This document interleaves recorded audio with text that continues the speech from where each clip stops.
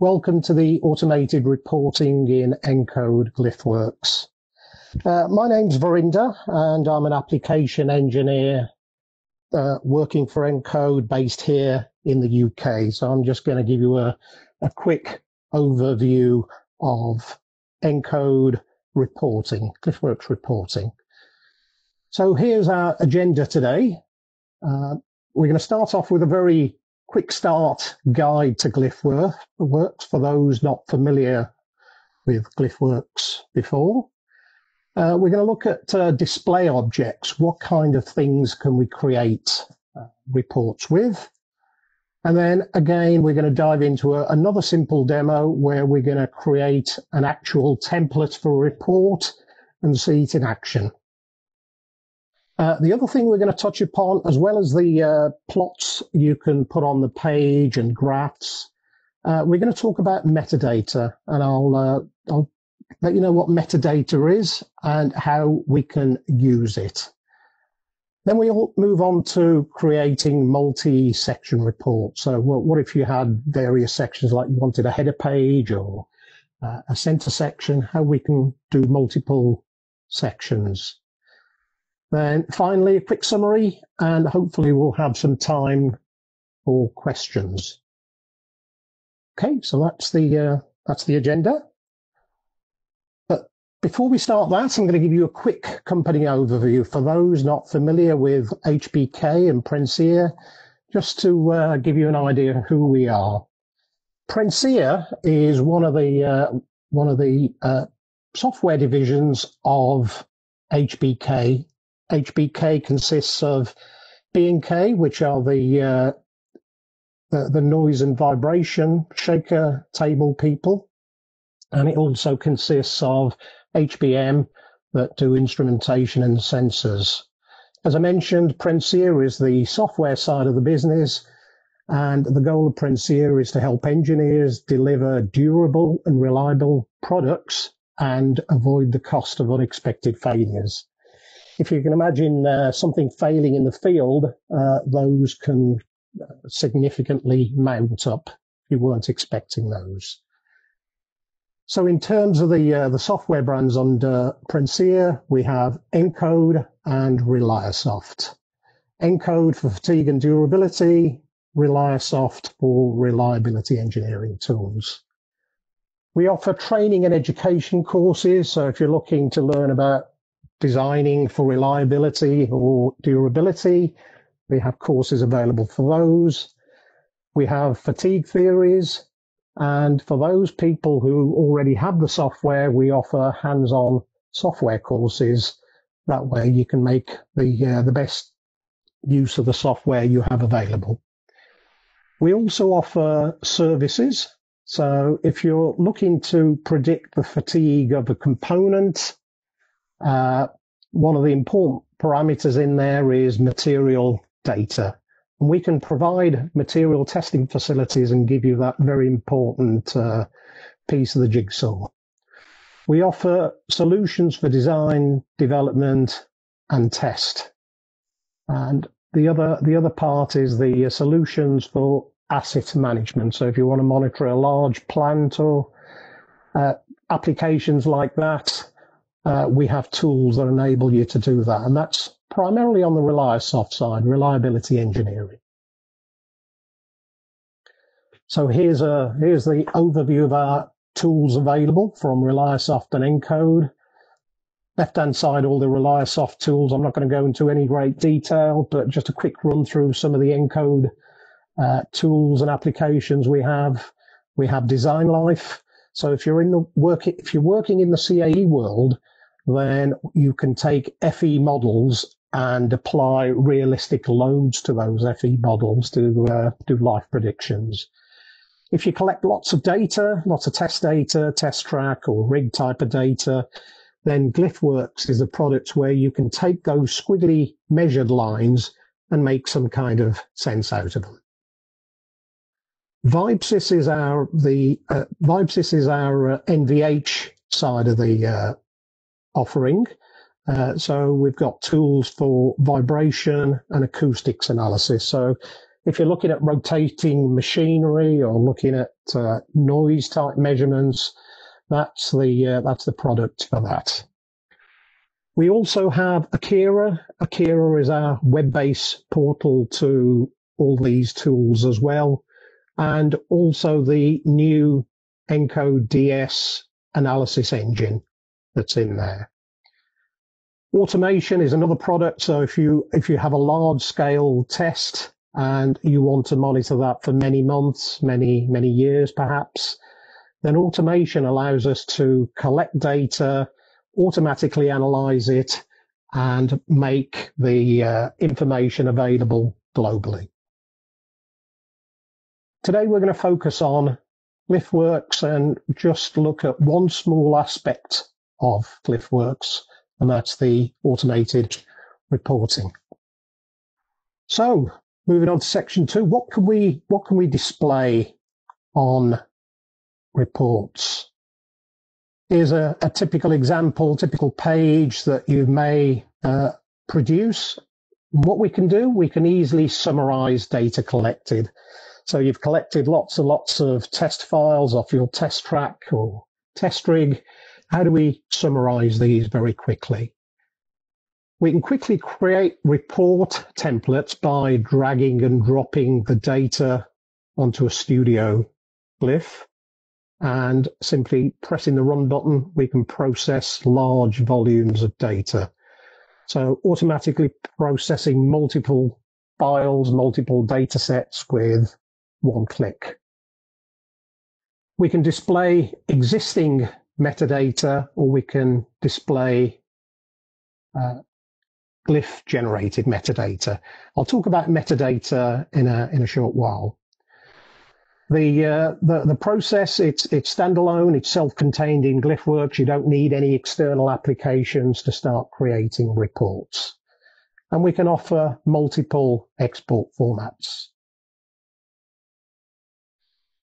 As I've said, the reports, they are built on a piece of paper, so you get a blank canvas to start off with, and then you can start adding display objects onto those pages.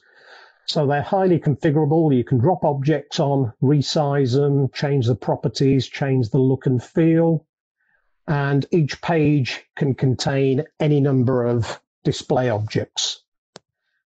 We can have multiple pages added, so we can have multiple pages in a report. And also these objects can be displaying different types of information. So here we have a typical time series plot showing you the original data, and then we got various analysis plots showing you more detailed information. Types of displays we can have: objects, time series. We can have multi-column information. So this is multi-column information that you can import from Excel or any other piece of hardware that's generating the data: CSV files, histograms, text files, text boxes, metadata, tabular displays. So a rich variety of objects that you can use to start creating your reports. So here we see a time series plot. So this is how you would quickly eyeball your data to make sure there's no strange features in there.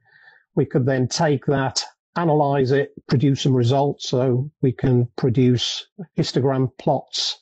In this case, we have a rainflow plot showing you the range and mean. We can also put FE plots on there. So if you're working in the CAE world, there's FE plots that you can put there and apply realistic loads to give you T-glyph information or vibration type analysis. Rotating machinery, we have a waterfall plot. So as you can see, a wide range of plots. At the bottom here, we have tabular information. We can create tables of information, so we can just focus on the information that's of interest, that's relevant to us.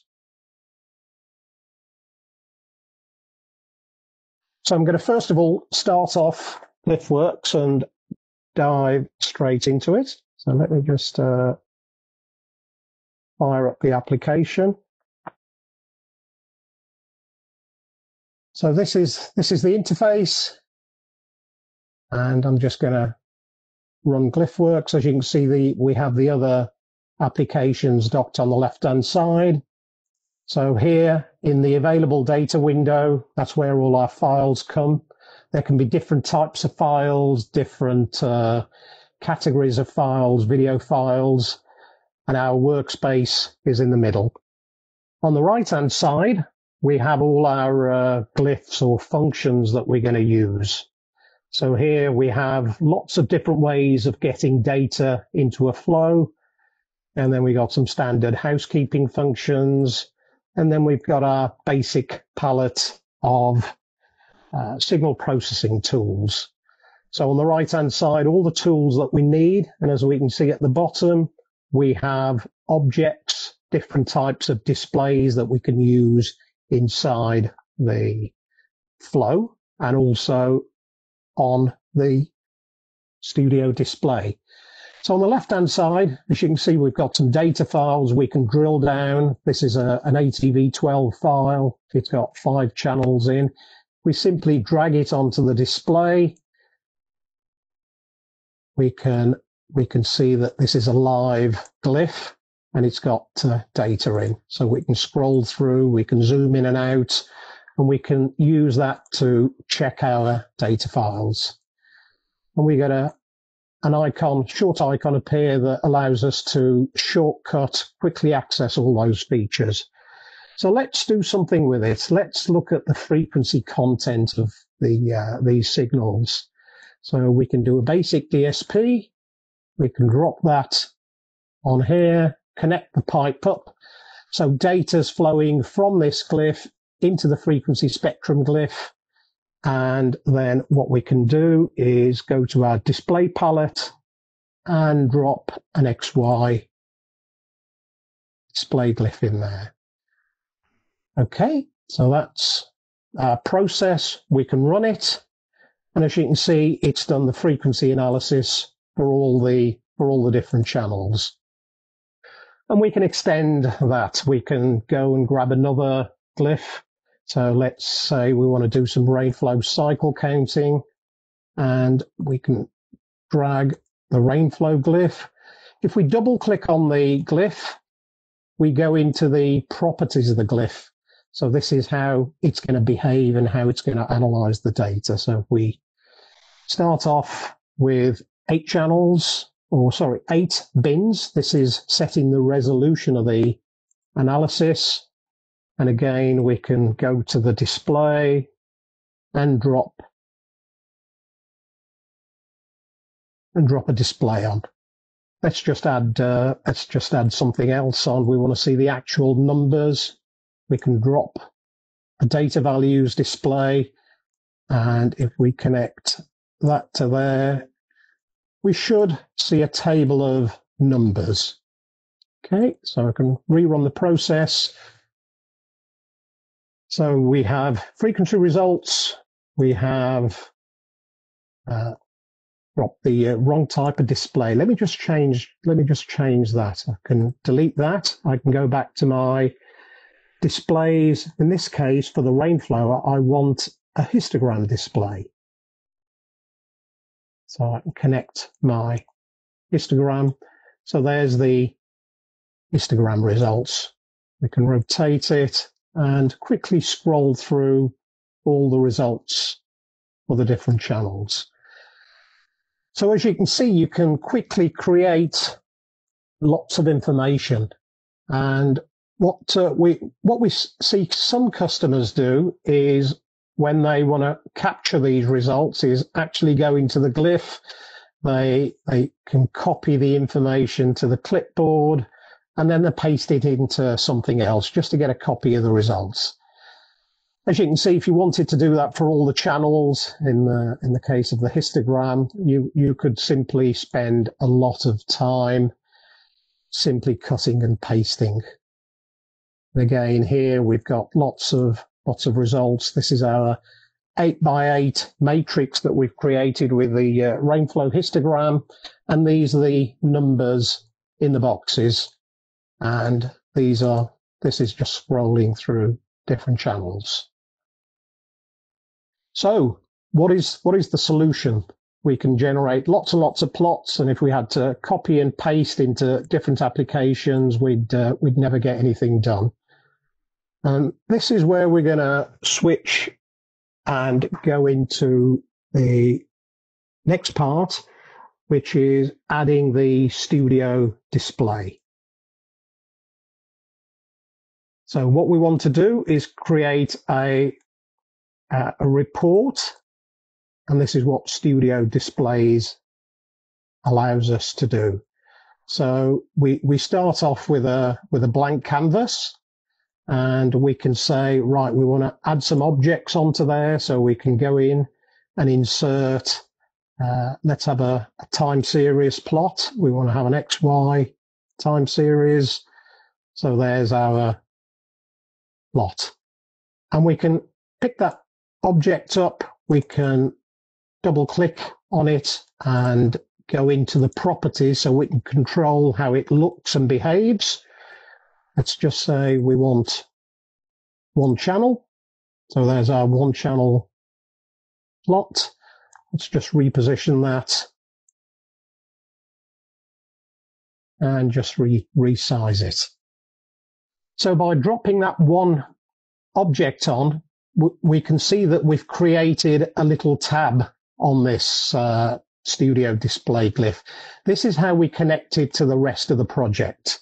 So any data that we want dropping on here, we can connect it to this pad.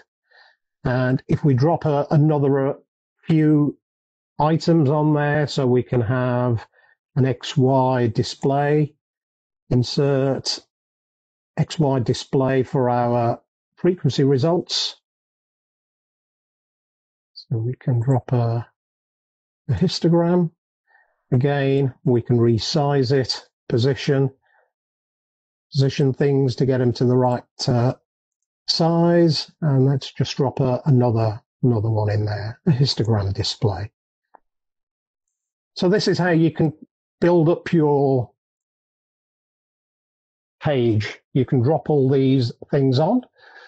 We can customize the report by adding graphics and images on there. So it looks a bit bare, lots of technical information, doesn't look very pretty. But if we insert, we can add pictures in here. So I go to picture and I can pull up a header image, and it's given me the option to link to it if it's a big image, or I can just simply embed it in the file. So here's my header image. All I need to do is just simply resize it. That's my title. Let's just move this up a bit. As you can see, this is the part where the creativity in you can come out. You can spend a lot of time tidying up reports, but in essence, we just drop things on and we then connect to those objects. So if we hover the mouse, you can see the blue tab, which represents time series data. Information's going to fall in there. So if we connect that to that, and then we want the frequency spectrum results on the page as well. And the frequency spectrum we want to drop into this tab. So if we hover the mouse, we can see which one. So it's this one going on to the frequency spectrum. And then the rainflow plot we want to drop into there. Okay, let's just shuffle these up a bit, make room for a table, because one thing I'd like to see is the table of results as well. So we can move this up. Table of results. So here's our information in the table that we want to get on here. We need to modify this. So if we go into the properties, we need to be able to export these results out, and we can export them out onto an output pipe. If you have a look, we can select output pipe, and what we get is another tab appear. So this information that's in here, we can now feed downstream and use elsewhere. So we could manipulate and do some calculations on there. But the purposes of our report, we are simply going to insert a table display. And by adding a table display, we also create a tab on the side that's compatible for this type of information. Okay, so we can create. There's our table. Right, so those are all the different plots and things. What we can do is now add other bits of information that may be in the file. So one thing we'd like to know is what the file name is that all this information is coming from. So again, we can insert a text box in this case, and we can say file name. Now we want the file name to change depending on what files we drop in the input. So we can enter that as a text information. Again, by dropping a text box on, we see we have another tab appear. And what we can do is connect that tab to the data stream again. So here's our original history, time history that will contain the file name. And then when we go into it, we can go and modify it. We can pick up some metadata. I briefly mentioned metadata before, but we're gonna be accessing this information now. Metadata is data about the data. So if we drill down into these, we can see at the test level, there will be something that contains the file name of the file it's processing. So if we select the metadata and we do OK, now it's replaced that variable with the actual thing it's found in the file. So let me just add one more bit of information, and the other thing might be useful is the date in which the report was created. That's always useful. So we can right click, insert, we can add another text box, and now we can say date equals, and we're going to be using a built-in function here, and it's simply called date. It takes a parameter, it takes a number of parameters, so I'm going to use the option 1 on the date, which just simply presses the prints out the date. There are different formats on the date, so we'll have date, and then we can say time equals, can say val. So this is accessing a built-in function as well. So if we do OK, we see, let's position the date at the bottom. One thing I like to do is when we have a text box is generally go into the general options, turn off the box and turn off the auto fit and word wrap. And then what we can do is then go into the text and change the size of the text. It gives you a lot more control. So we said 15 points. That's the font size. You can see now we've got a nice, big, readable date and time. So it'll date and time the report as it's generated, and we've seen how we can pull out metadata here. we can tabulate this page with lots of metadata. That's our report format, report laid out. Next thing we want to do is we specify how we want to export it. So we go onto the properties, go onto the advanced options, and by default, it's not set to export, but we can export it, and we can say we want to output all the channels. So every channel it comes across, it wants to create a separate page for that. There's various ways of incrementing the channels as it's going through them. Export type. So now we can select which of the exports we want. And I'm going to go with my usual default is we want to create a PDF document. Now we want to give it a file name. We could type the file name in there and it's going to create the report with that file. But if you want to make this generic, you want to be able to automatically rename the files. And the way we can do this again is to go into the metadata. So here we're going to pick some metadata, and I'm looking for the name of the file. That's the name of the file. So it pulls that in as a variable, and all I'm going to do is put underscore report under there. So it's going to distinguish the file, the data file, from the report file. So we can, there's a various couple of options. When it overwrites, it's not going to ask me.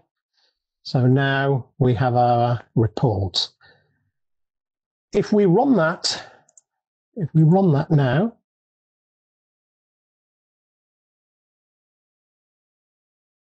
hopefully this,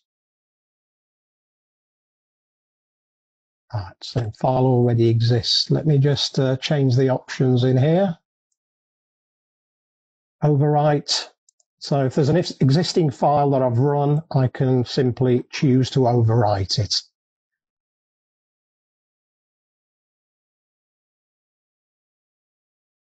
So as you can see, the red dot there indicates it's writing the file out.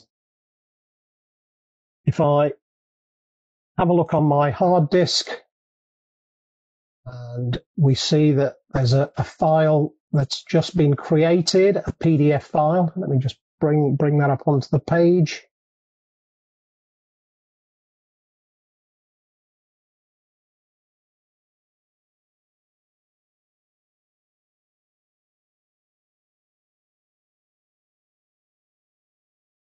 I'll drag this PDF. So it's opened it up in the PDF reader. As you can see, if I change the view, change the zoom to fit height, there's our page that we've just created. So it's given us the file name. This is metadata that we pulled out. It's timestamped the file. It's got our table, a nice little pretty logo. And if we scroll down, we can see that it's got information for all the other channels. So I just needed to change the number of channels that were displayed on there. But the rest of it, you can see there's 5 pages created for the 5 different channels we've thrown at it. Okay, so that is a very quick overview of how we can create reports and pages of information. We're going to switch back to the presentation now and just give you a bit more detail on the metadata that I've just spoken about. So metadata, what is metadata? Why is it so important? If you had a plot that looks like this, it's a nice squiggly line, you've collected you've collected something on a test rig or from a test rack. You know it goes up to 496 and all the way down to minus 790. That's all good information, but what it doesn't tell you is what units these are in. This could be kilonewtons, this could be pounds. What's the units on the X scale? Is that seconds? Is that number of points? So we need more information than just the data that we're collecting. So we need what the X scale is that in seconds? We need to know the Y scale units. We need to know what channel we're looking at. So metadata is data about the data. So it's all these additional things, all this additional information that you need to describe what you've collected. So metadata examples, it will tell you what the maximum level you've reached in a file, what the minimum level is, what the sample rate. And this metadata already exists in the data file that you've collected with your hardware. Your hardware will already automatically put a lot of this metadata in there. And the thing to note is that metadata can exist at two different levels. One's at the test level, one's at the channel level. Test level information refers or is applicable to all the channels. Channel is channel specific. And the thing to note is analysis glyphs can also create and add additional metadata in there. So as you start your analysis flow, you'll have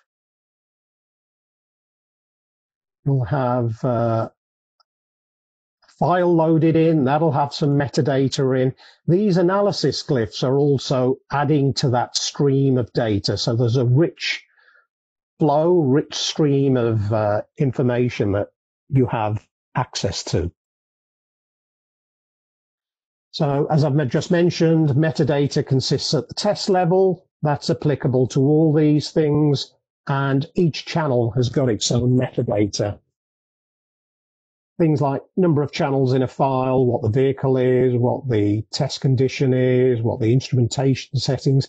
A lot of this information can already exist.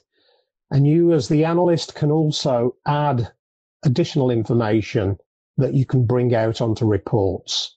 So things like channel 1, max, min, means, all the usual sets of information. As I mentioned, analysis glyphs can also add metadata to this data stream. So here's our data going into a strain life glyph. So if you've got some strain channels, you're going to do a fatigue life prediction using this glyph. You're going to select what material it's made of, what the various properties. And if we look with the metadata display, that gives us an insight, gives us a view into all the different metadata that exists at any particular point in the flow. So here at channel 3, and also that information will exist at channel 4, 5, 6, and 7. We see the name of the glyph that we've been using and properties. And what that will do is record all the different options and parameters you have used to do that fatigue calculation. Then the next group of information it puts in, it's got the strain life results section. So this will give you the duration of the test, the life in hours, the max and mins. So all this information is now available for you to place on the screen, place on your report or blank canvas to be able to use. So how do we access that information? As I've mentioned, as you've seen, the metadata, we can access it at the test level. You just point to where it is at the test, and there may be something called engineer in there. And by adding hashes at the beginning and end, we're kind of making it into a variable. So every time the StudioDisplay sees something like this, it will replace it and put in whatever is existing in that file at that time. Again, if we want to access some results, in this case, we want to see what the results for channel 1 are. We want to see the strain life 1 results, the life in particular. There's lots of other parameters we can pull up. If we want to access the life, this is what we can do. And we don't have to know all these different terms. We can search for them in the tree. There's a metadata pick option where you can look through and simply copy this information on. So when you want to bring it up onto the test report, we can put some labels on, test report, project equals, and then we can access this information, put the variable name in. So here, channel number, channel title, channel units, pulling out the max and units. It's going to replace all this information at runtime. So now we have a test report, it pulls out the project number, and it replaces all this metadata information with what it actually finds. The other thing we can do that we haven't really touched upon is the metadata items can be created using the metadata calculator. So if you know the maximum and minimum in a file, and then on the report you want to show the range of the numbers, we can use a metadata calculator to calculate and place additional metadata either at the test level, or we can calculate it channel by channel. So here's a metadata display, and we can, from that vast information or vast flow of metadata that's flowing through the analysis process, we can pick out certain key bits of information and put them in a table, and this is how we can get the table across. There's lots of built-in functions that you can utilize. You don't have to create everything from scratch. There's lots of mathematical operators, all the usual sine, cosine, logical operators that are available. String manipulation. So if you want to change or modify titles, there's a whole group of functions. We've seen how we can use the date and time just to simply stamp the date and time on a report. As an example, we use date 1 that just simply gave the date and month, year. If we choose another option, this one gives us a little bit more detail. So as you can see, there are various different ways of displaying the date and also the time as well. If you look at the table here, it's going down to X number of different places. Now, you may kind of lose the information. You may want to throw away all these decimal places because they don't really mean anything. What we can do in that case is we can use one of the built-in functions. So if our maximum value on a particular channel was 2,713 plus all these decimal places, we can use this format function to change the floating point format on this value, and this will return that string in 2 decimal places. So when you put it onto your report, it'll be a much neater, tidier looking display. So that, again, just being able to modify the information. Quickly moving on to multi-section reports. What we've seen here is a single type of report where it's continuous. However many channels you throw at it, it will give you the same number of channels.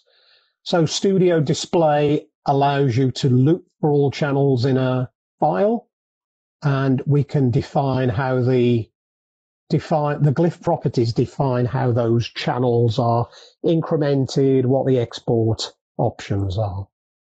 So the example we've just seen, we've dropped in a data file. we've created a simple template, and we can generate a multi-page report.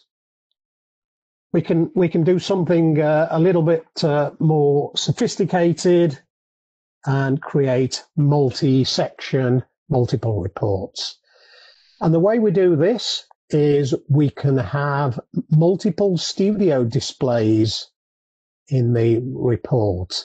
So what we can do is have a header template.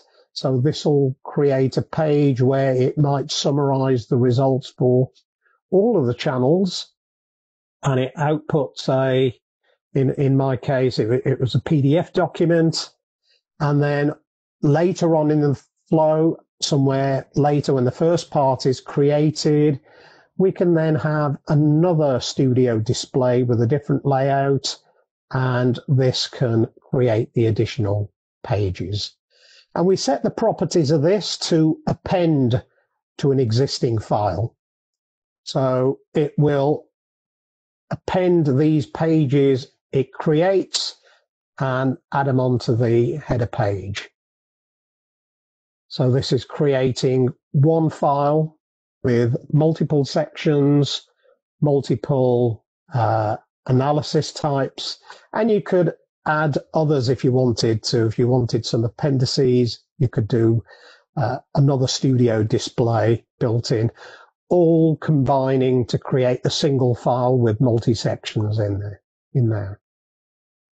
It also means that you can create multiple files, so multiple reports targeting different people. So you could have a CAE report generated that's applicable to your CAE people. And then you could have another report that's got information that's relevant to your tester guys. So at the same time, you can very quickly report these to create reports for different target audiences. In terms of the export capability, you've already seen there's a drop-down menu. We can export pictures as PDFs or PowerPoints. My preference is PDF files, and we can quickly generate lots of PDFs.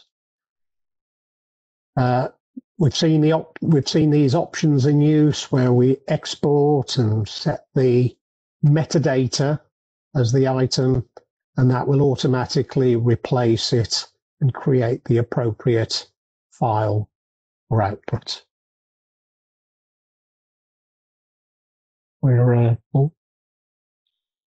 Just to summarize then, we can quickly create automated reports. We can create multiple reports. So we have the option of summarizing large quantities of data. If you've collected 50 test runs on a test track, you can quickly come in, drop all those 50 tests on the input glyph, press the run button, and within minutes, you can create 50 summary files that may be looking at the quality of the data, maybe looking at the some basic stats and information that you can quickly distribute to your customers. We can create single section, multi-section, multi-page reports at the click of a button. And as you can see, there are numerous plot types and objects for visualizing data. The other key thing is that we can access metadata as well and pull these up onto the report to create a feature rich, full of information reports. Numerous formats, as you have seen, and we can create a consistent look and feel for all our data reports.